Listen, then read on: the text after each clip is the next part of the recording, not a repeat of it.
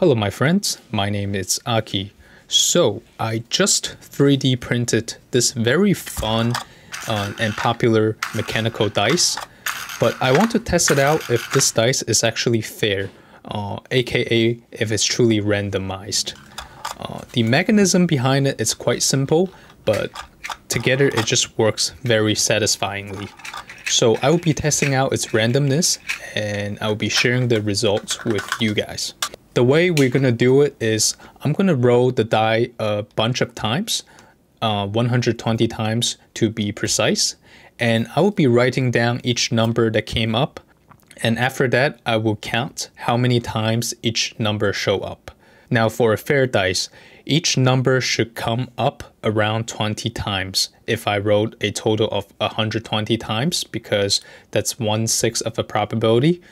Then I will check my count to see how close they are to that expected number. To get a better idea, I will also be using the chi-square test. What it really is a simple mathematical formula that will help us determine if the differences in my counts are just random luck or if there's something off with the die. And in the end, I will look at the results.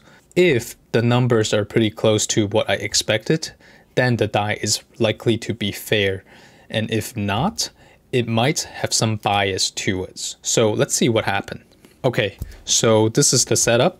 On the left column, we have the dice value, and it's gonna be from 1 to 6. So 1, 2, 3, 4, 5, 6. And on the right column, it's gonna be the count. For each occurrence, I'm gonna be putting down lines to keep track of them. So begin. So the first one is 4. I'm gonna put a strike at 4. Number 2 is 6.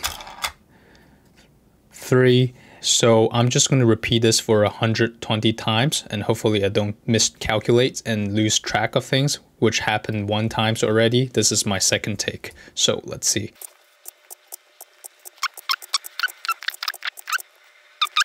118, 119, 120. Okay, so we just rolled the dice 120 times. Now I'll be calculating how many counts for each dice value, and I'm gonna put it on the far right column. And by far, just by looking at it, 3 has the lowest occurrence out of all. So there might be something going on, but we don't know yet until we run our calculation. Okay, so this indeed, it's 120 times in total, and these are how many times each value occurs on the right column. Okay, so now we have the counts for each face value, but to further investigate if the dice is a truly randomized dice, we now going to run the chi-square test. So the formula, don't worry about the formula, just let me do the calculations for you and you will find out at the end.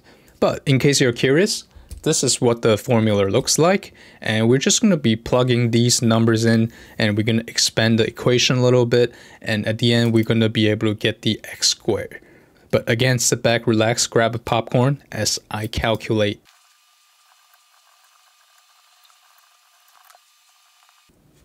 Okay, so after running the numbers, we got a chi-square value of about 9.5.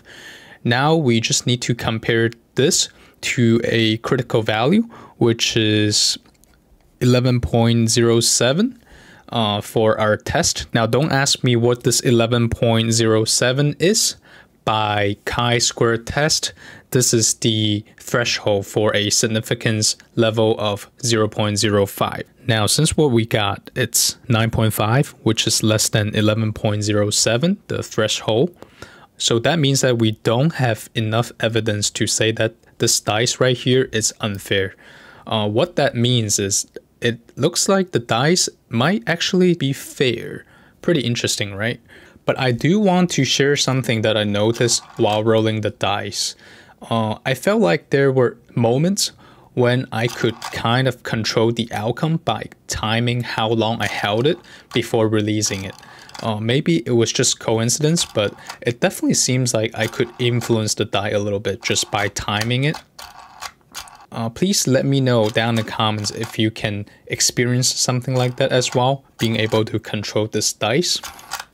So yeah, in conclusion, after rolling the dice for 120 times and running the chi-square test, I decided that the 3D printed mechanical dice is not only fun, but also a fair dice.